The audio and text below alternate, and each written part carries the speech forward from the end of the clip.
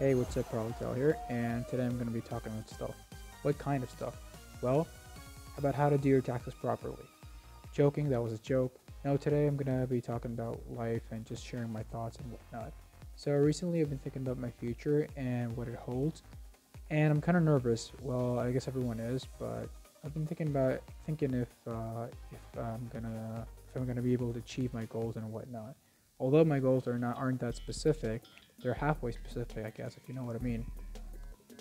Some of them are about being financially independent and finding a good job that I like doing, living a meaningful and happy life, having a good social life because I'm not really that social, like can you tell? Anyways, I constantly think about them almost every day, and I keep narrowing down the many things that I like doing to find that one thing that I can do as a hobby that can be my job. Like, do you feel this way too? I don't know. Maybe because I'm just about to about to graduate from college, and maybe that's why I'm so obsessed. I'm not sure. I think everyone is feeling this way nowadays. I like making YouTube videos. Like one of the things that I like doing is making YouTube videos, but to be consistent at making them, I probably need to make a schedule. Sorry, make a schedule.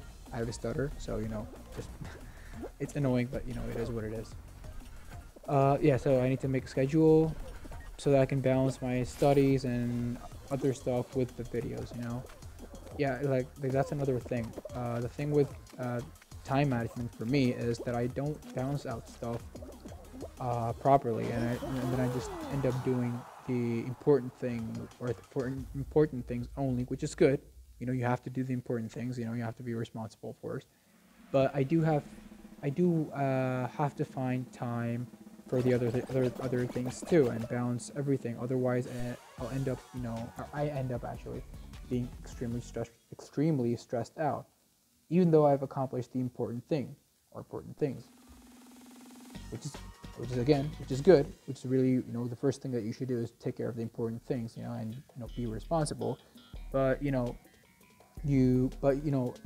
you have to also do, like, after doing that, you have to do your hobbies, go after your hobbies. So for example, let's say, so after like what I like so just for me, what I usually do is when I'm done doing the important things, right?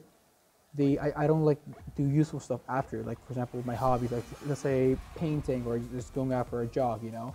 I just, instead of doing that, instead of after using my break time like in a useful manner, I just end up watching YouTube shorts. Actually, while thinking about this, I found something. All right, time management, but the right one. Like not just spending of the allotted time, but also applying your entire focus doing that one thing. Actually, I'm gonna go make a timetable right after I finish recording this. This has been useful and enjoyable, me writing this script. Sorry if I'm tough. Anyways, I'm gonna keep journaling from now on. Yeah, sorry if I sound like a robot. I'm just extremely nervous, but I hope you can keep up. But yeah. So I'm gonna keep journaling from now on. It really, yeah, like writing the script really helped me, like I guess put things into perspective. Anyways, I hope you enjoyed this talk. It felt like a TED talk, right? Anyways, I'm gonna go now and make that timetable now. Wait, was that right? Yeah. Anyways, I'm gonna go now and make the timetable. I hope you enjoyed. Be sure to hit that like button and subscribe for more videos, because I'll be sure making them more. I'll sure be making them more from now on. Sorry for the stutter again. All right, I'll see you later. Take care. Bye.